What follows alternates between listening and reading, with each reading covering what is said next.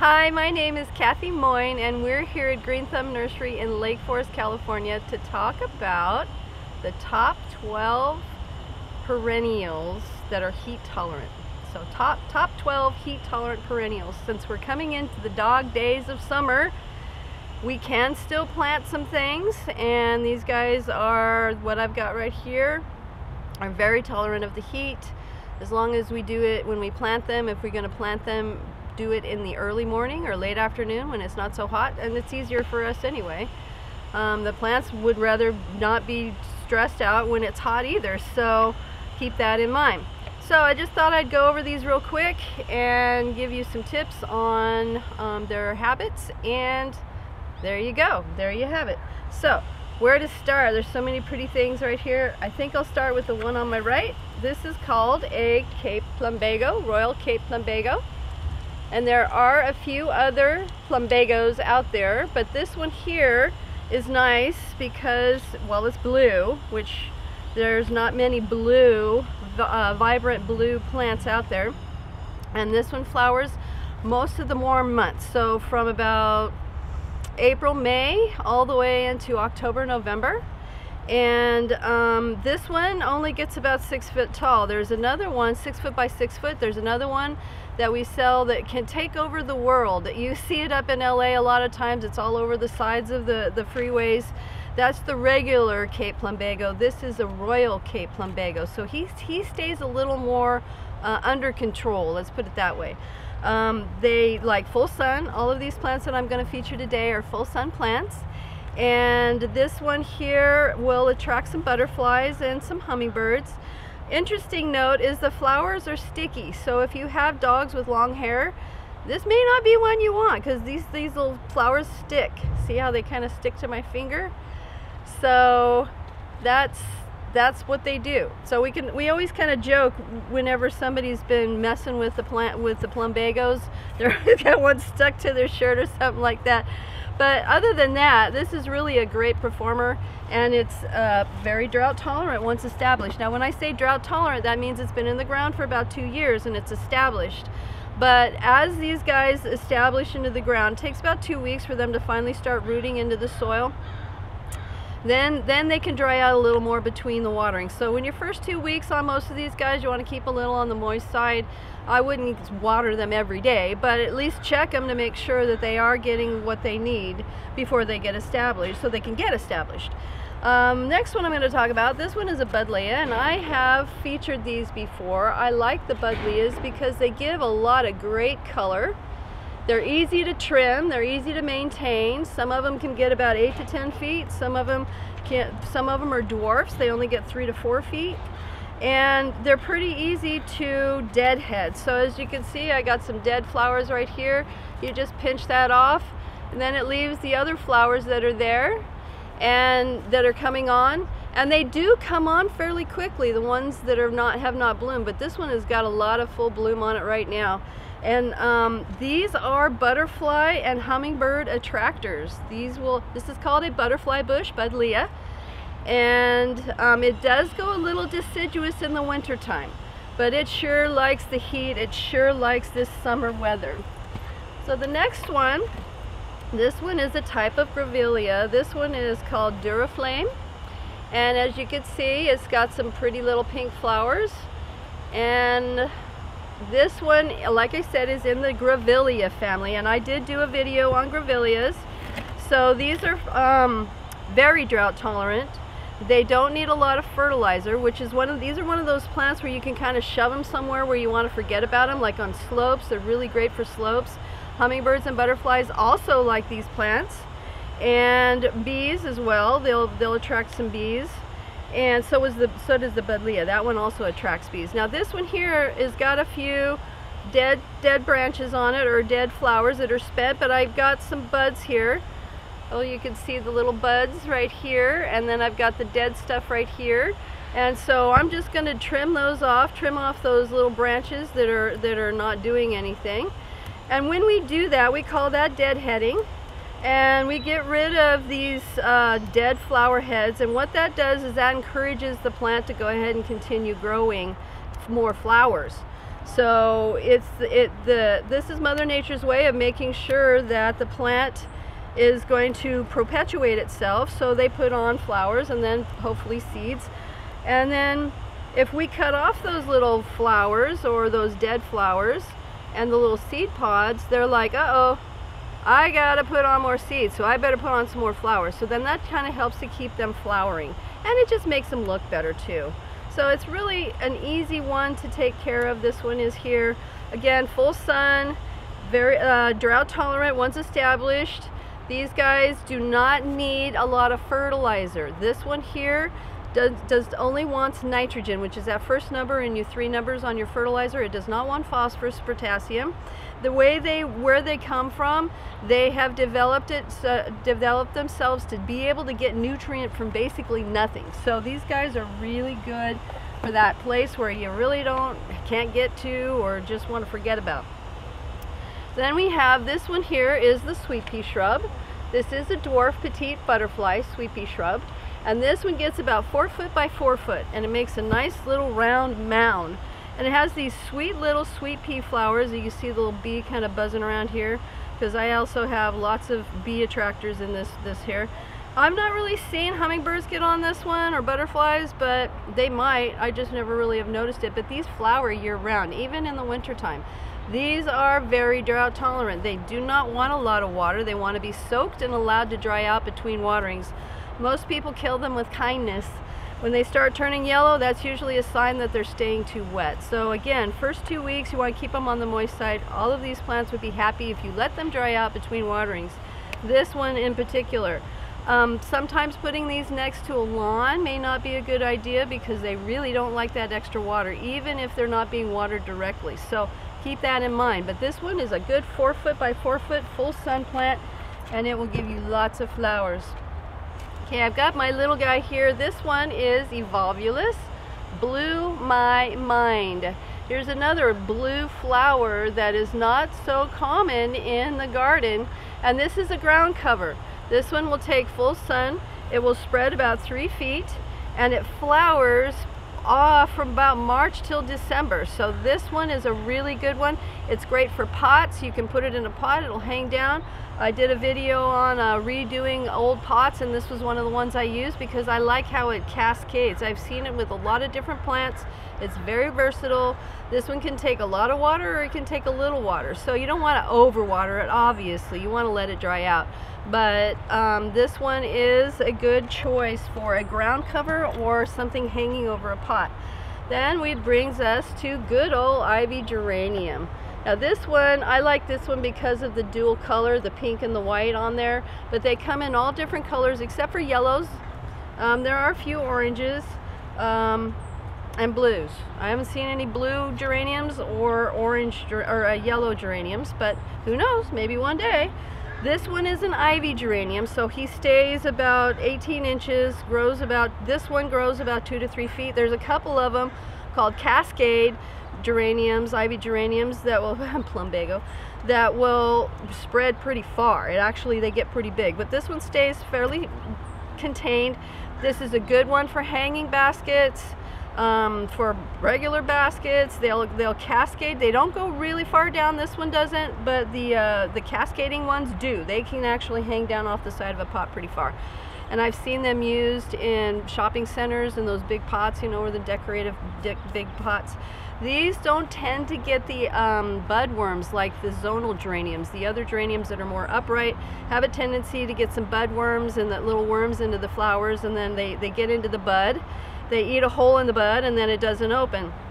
Ivy geraniums seem to not have that problem. You might get a few, but it's not like its cousins. So the ivy geranium is an awesome, people say, my mother grew those, because your mom's smart. She knows that these plants are very hardy. And you can break these off the tips and stick them in the ground if it's moist. A lot of times they'll go ahead and grow. So these are the plants that can keep on giving. And they flower year round. These are one of those ones where people come in and say, I want something that flowers year round. This is it, ivy geranium. So then we're going to go to, this is called Calylophus. Let's see, what is the other one?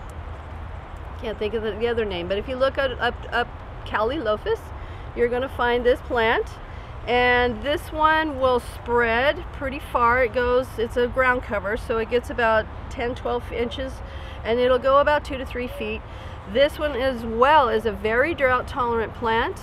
It flowers most of the year. About a couple months out of the year it's not really flowering in the winter time, but it's still green, so it's not going to disappear on you. And this one likes the heat. It's really a good plant. All these other ones except for the Grevillea will take an all-purpose fertilizer, no problem. And Grow Powers is a good one. That's a good one I like to recommend. I didn't bring one out here today because I really wasn't thinking about talking about fertilizer, but this one here is Pentas, or Egyptian starflower.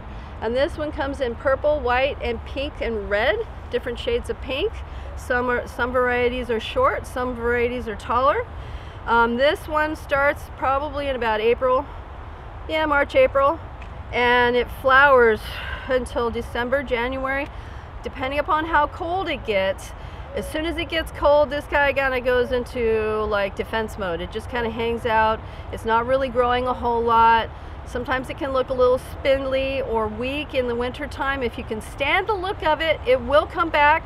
I had my gardeners completely whack one of them that I had. The trunk on it was bigger than my thumb, and I thought, oh, he's dead. And sure enough, he grew back. So these guys are pretty hardy.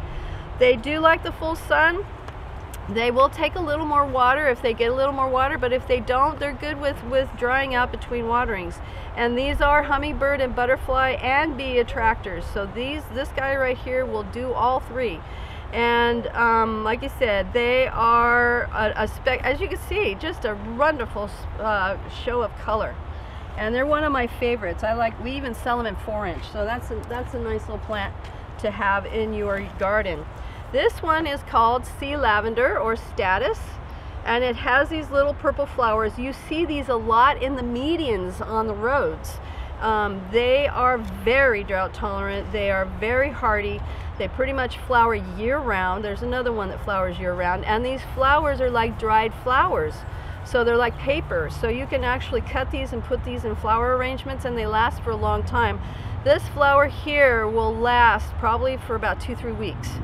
So, and then it's got one coming already, and there's, I'm sure, some down in here. It does have a tendency to have yellow leaves, so you just need to pull those yellow leaves off. It will, with age, start kind of making a little bit of a trunk. I've whacked those trunks, and they've come back. So this one too is pretty versatile, and it will take full sun to a part sun. It actually will grow in a part sun situation. It will take a little more water, or it'll actually go pretty dry between waterings and still be happy. So that's another good one. We also sell this one in 6-packs and 4-inch. So you can get, for I think $5, you can get six of them, 6 little guys. They do take a little while to grow when they're little like that, but once they get going, they just keep on going. They'll probably last about 2-3 years in your landscape before you need to kind of really do anything with them as far as replacing. This is another one I like to recommend. This is Lantana. This is a bush Lantana. This one, they come in different sizes. There is a trailing. Let's see, this one is the Lucky Series. Lucky Series are about 2 feet by 2 foot, so they stay pretty much in a nice little area. There is a ground cover. There's a purple one, a white one, and a yellow one that trail. And they can go pretty far, and these are another one that you can whack back. If they don't look good, just whack them back. And even in the summertime, I've seen them whack, well, my gardeners well, in my common area like to whack back these Lantanas, and they come back with a vengeance. So they're really good if you're not sure what you're doing. You can really, you can't really mess these guys up unless you smash them or you overwater them. These are very drought tolerant. Once established, they like to dry out between waterings. They do not like overhead watering though. They will get a bacterial leaf spot. It doesn't kill them, but it does make the leaves all spotty. And again, you can cut it back and they'll grow out and get rid of that bacterial leaf spot. But with these, if you could avoid getting moisture on the leaves, that would be probably the best. They're really good for containers. And they also attract hummingbirds and butterflies and bees. This is another nectar type plant for those those animals and insects, I guess you'd call them. And so yeah, this is a good plant. It will flower most of the year except for maybe January, February if we're really cold. The white ones and the blue ones do not get that bacterial leaf spot. So the trailing, or the purple, the trailing purple and the trailing, not blue, purple, trailing purple and trailing white do not get the bacterial leaf spot. So if you want some lantanas and you've got overhead watering, those are safe for that environment. So that's another good one, lantana. These are salvias. And they're, as you can see, they're different types of salvias. And there's a lot of different salvias, and they're also in the sage family. So that just goes into a great big family. And as you can see, I kind of like purple. So this one is very vibrant. We're in the shade right here right now because the camera would just burn up if we were in the sun. But this guy really pops in the sun. It's got such a nice vibrant blue color, and again, bluish purple, I guess you would call it. This is called Salvia Breeze. And this is like a macrophylla or microphylla variety, gray guy variety. And they stay more like a round mop, a round ball. And deadheading on these, you would just pinch off the little dead flowers as they're done. And if you don't, it's not really that picky, but you can just do a little hedge prune if they're all done. You can just kind of do a hedge prune. How these work, and this salvia is the same. They grow along and then they're flowering all summer long. They start about April and they go until about December, depending upon the weather. And then they just kind of hang out. They don't really do a whole lot of growing, they just kind of hang out, and they kind of start dying back a little bit, getting a little scraggly. And then when the spring comes, you'll start seeing some new growth at the base. Same with this one. New growth at the base, and you're like, oh, it's going to grow out some new growth. So then you can come through and whack off all that old dead junk, that scraggly stuff, and let the new stuff regrow again. So then you've got like a refreshed plant. You don't have to dig it up and replace it. You just give it a haircut and give it some food, and it'll grow right back. And then you're right back into giving these little beautiful flowers. Now these again are butterfly hummingbird attractors. Same with this one. These get about 2 to 3 feet. This one can get about 5 to 6 feet. And this one is called Salvia Amigo. And they just such a really pretty pinky kind of lavendery flower. Lavery, violet maybe you'd call that. I don't know. But it's beautiful. And these guys again are hummingbird and butterfly attractors with and bees as well. So, and the same thing, it kind of has that winter funky look, and then it grows at the base and you whack it and deadhead as you need to. The more you deadhead this variety, not so much on this one, but this variety does better if you're deadheading it on a regular basis, and it's flowering, putting up new buds all the time. So there you go, top 12 heat tolerant perennials. And if you did like what you saw here today, please click the like button. If you have comments, we love to get the comments. If you have any suggestions for future videos, please do that as well in the comment section. If you have not subscribed, hit the subscribe button and the bell so that you know when we have more videos. Thank you for watching, and you have a great day.